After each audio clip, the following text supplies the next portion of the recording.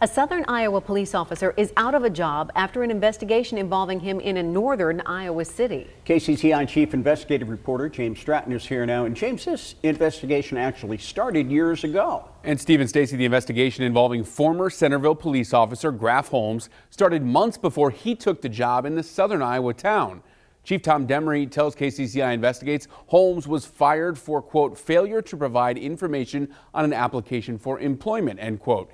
Demery says they were contacted by the Mason City Police Department for investigations that started in February of 2021. Holmes hired in Centerville in October of that year. This is a photo of him getting sworn in.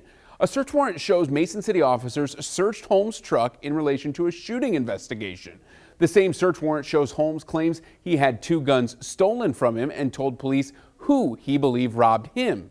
That same person was the victim in that shooting in Mason City, according to court records. Holmes has not been charged with a crime. Chief Demery says Centerville does its own background checks, which includes talking with the police agency where that applicant is from, Mason City in this case.